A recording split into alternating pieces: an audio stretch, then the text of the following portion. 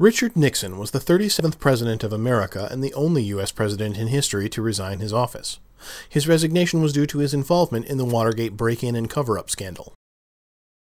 Richard Milhous Nixon was born on January 9, 1913, in Yorba Linda, California.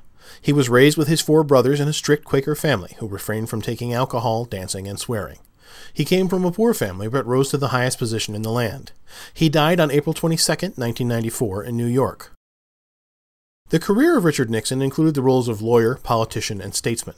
He received an excellent education at Whittier College and Duke University Law School. He became the 37th President of America in 1969 and served for 5 years until 1974. Richard Nixon married Thelma Patricia Catherine Ryan. They both enjoyed amateur dramatics and met while acting with the Whittier Community Players and married 2 years later. They had 2 children named Patricia and Julie. Richard Nixon belonged to the Republican political party. He was 56 years old when he was inaugurated as the 37th president. Spiro Agnew and Gerald Ford stood as vice presidents. Nixon announced his resignation on August 8, 1974. Richard Nixon was an imposing figure, standing at 6 feet 1.5 inches and weighing 175 pounds. He had brown wavy hair, brown eyes, thick eyebrows, and a protruding jaw with sagging jowls. He was known for dressing in a conservative fashion, usually wearing dark suits.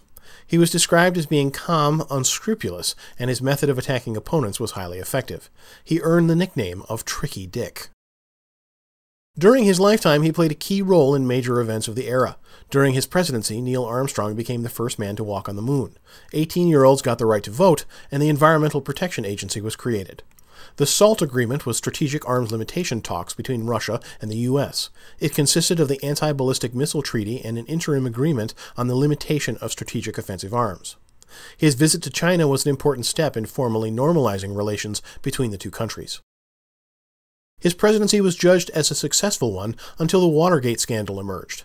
In June 1972, there was a break-in at the Watergate office complex in Washington, D.C., where the Democratic National Committee had a campaign office.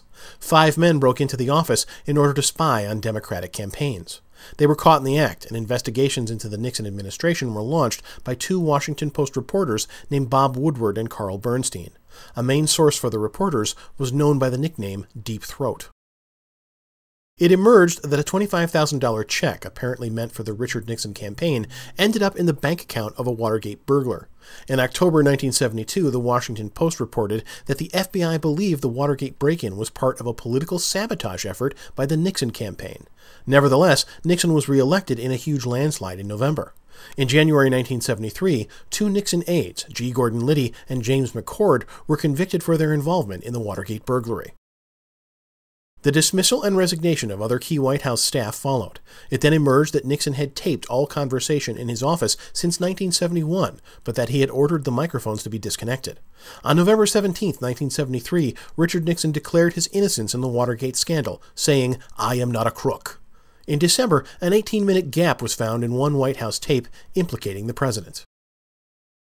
In July 1974, the House of Representatives passed first of 3 articles of impeachment, and the Supreme Court ordered the White House to hand over 64 tapes of conversations. The smoking gun tape, in which President Nixon and H.R. Haldeman discussed using the CIA to keep the FBI from investigating the Watergate break-in, was made public.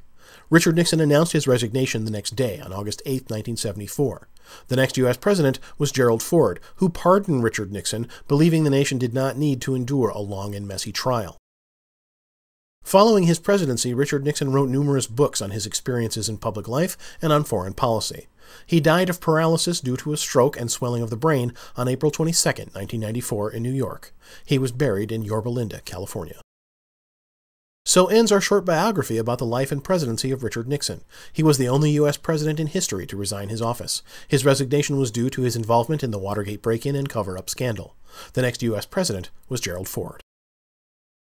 This video is one of a series covering all of the American presidents and has been created by www.facts-about.org.uk as a free educational resource. This unique collection of videos has been developed to enable students to gain a fast overview of the lives of each of the U.S. presidents, together with the key events which occurred during their presidency.